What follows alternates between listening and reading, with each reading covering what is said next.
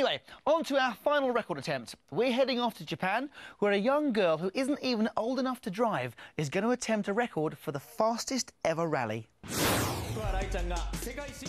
Fooled you, not that sort of rally. Because over here in Japan, this record concerns the popular sport of table tennis.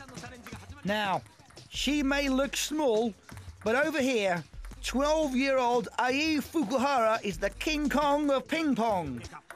She's a member of the Japanese national team and aiming for a place in the records book.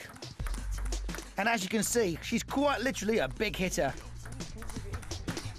She and her partner, Chimin Ko from China, are trying to score the record number of hits in 60 seconds in a standard table tennis rally. This is what is known in the trade as table tennis counter-hitting. Great forehand and backhand action, minor adjustments, split-second timing, great eye-to-hand coordination, and 45 seconds down on the clock.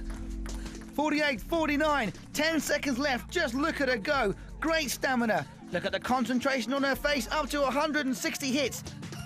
Down to the last 3 seconds, and that's it. Time is up. Fantastic.